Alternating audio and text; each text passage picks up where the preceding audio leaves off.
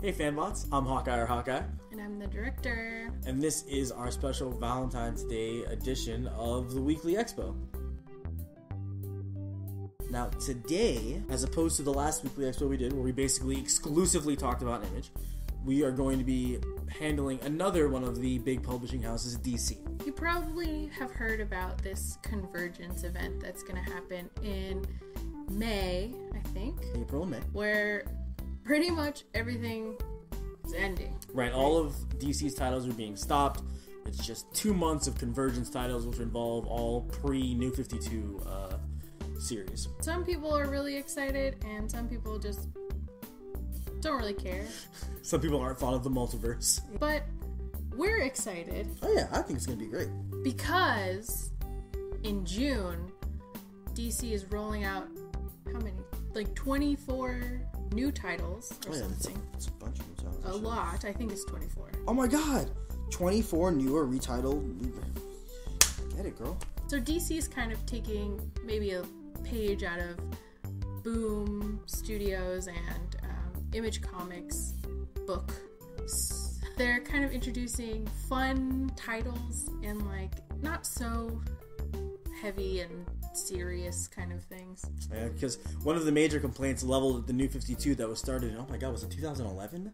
Was that the reboot was unnecessarily gritty. Generally speaking, people were upset that they were taking that new trend where everything had to be realistic and punches and, you know, that was kind of the thing because they felt like with the recent like Nolan movies and stuff, that was the trend.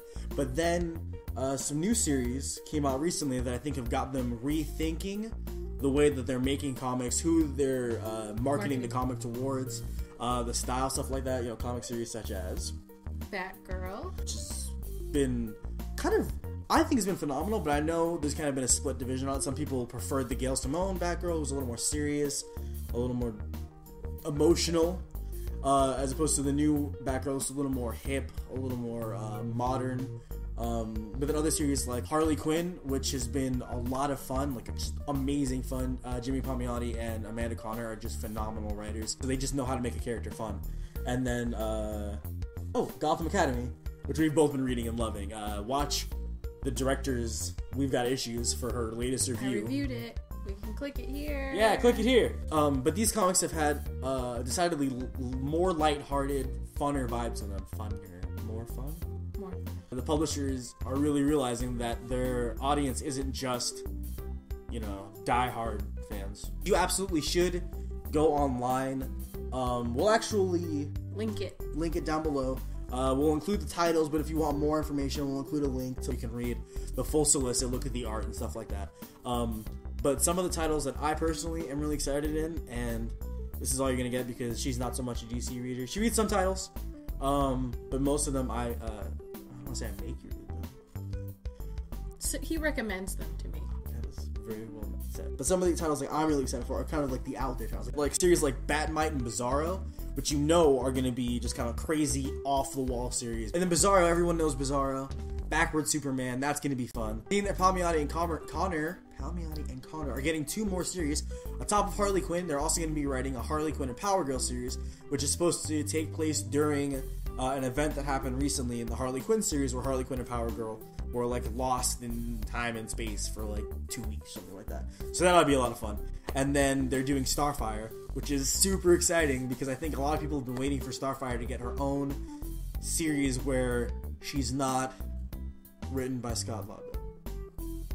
I'm really excited to see that Dennis Medry, who's been a really big presence like online, he's been doing a lot of really cool like 50s Batman, 70s high school Star Wars, I think was one of the ones he did, and he recently did a design for Marvel for Lady Spider, I think, for the Spider-Verse event. It's cool to see he's going to be doing the art on that. We'll put the link below also to his blog. But all in all, you can tell DC is really making a push for diversity, for representation, for fun. And I know it seems like a weird kind of like blanket, but like it's something that you're already seeing from companies like Image, where anyone can go in, make any sort of story, develop anything. You know, it was the new thing kind of, and then Boom, which is encouraging a lot of like small time, like people who do web comics, people who do stuff on their own, and is elevating them to full comic status, you know, basically saying anyone can do this nowadays. It's nice to see DC taking that same initiative, such as they're releasing a Midnighter series, which features one of the like most prominent gay superheroes in existence, Midnighter, who was originally introduced in the Wildstorm imprint, but he's finally getting his own series, and even better, it's actually being written by a prolific writer who subsequently is gay. So it's nice that they have a writer writing a character who's supposed to represent a whole community. Right, and it's actually a member of the community, so that's really cool. So it's really nice to see things like the writer Steve Orlando jumping onto Midnighter, and then Cyborg is going to be written by another prolific writer and filmmaker, David Walker, who subsequently is also black. So a black writer, a black character, a gay man, and writing a gay character. We're seeing way more female writers and female artists. Ming Doyle, who's currently working on the Vertigo title The Kitchen, is going to be writing for Constantine the Hellblazer, which I hope is actually going to be really good. We're seeing people who were previously artists taking over some more writing capabilities, such as Ming Doyle, and on Robin, Son of Batman, Patrick Gleason, who's been writing the Batman and Robin series, is going to be doing the writing and art. So I think that's pretty cool. Another title that I'm excited for, but they haven't really released much, is We Are Robin, which is going to be written by Lee Bermejo and the artist by Carrie Randolph. And all I know about the series is they've showed a bunch of kids, like street level kids, wearing like, you know, modern clothing with like Robin colors. And I think it's going to be some sort of like kids inspired by Robin to do good type of thing. So again, you're seeing more of a reflection of, you know, youth, more of a reflection of the modern circumstances and situations that people live in.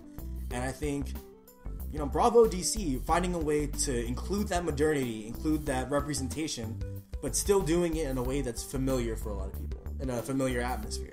And I think that's what comics should be about. They should be a safe place for people who, you know, maybe don't exactly fit into other kind of like the norm, or even people who do. People who have read comics for a long time, people who are just getting into comics. You know, it should be a place where people can come together and see all sorts of storylines represented. And I think DC is making a really fantastic step in the right direction with that. Well said.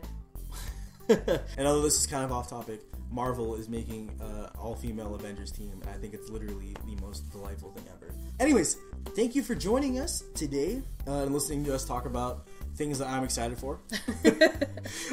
We hope you enjoyed. Please give us a like, and absolutely check out these new titles. Check out the lineup. Like we said, we're going to include a link down below. Go to your local comic book store, pre-order them. Pre-order, that's really important. Mm-hmm. Because otherwise, you know, if there's not enough popularity or not enough desire for some of these series, you know, they're not going to last very long. And if there's something you want to read it. Absolutely. Let people know. DC isn't just going to make the comic if no one's reading it. Yeah. And if it's something that sounds interesting and you want to support it, you absolutely need to go out and support it. Please comment down below. Let us know which series you're looking forward to. Let us know how you feel about this new, what DC is calling story over continuity thing that they're doing with all of their titles. Anyways, thank you for watching. Please watch our next video in the series, We've Got Issues, where I'm going to be talking about Conan and Red Sonja and Thor. And I'll be talking about Southern Bastards and Help Us Great Warrior. And then together, we're going to be talking about the Harley Quinn Valentine's Days, the annual special, whatever it is. Okay. And as always, remember who you are and what you are. Don't go causing any trouble out there in that world. And absolutely support your local, or just artists in general. Support artists. The art, the craft of comics. I like this one. Alright. Bye. Bye. More fun vibe. A vibe that is mas fun. I think so, with the wave of popularity of like I didn't say that for the camera. Palmiotti and Connor. Don't look at your phone. And that's it. What was my point? Don't go causing any trouble. I can't say this.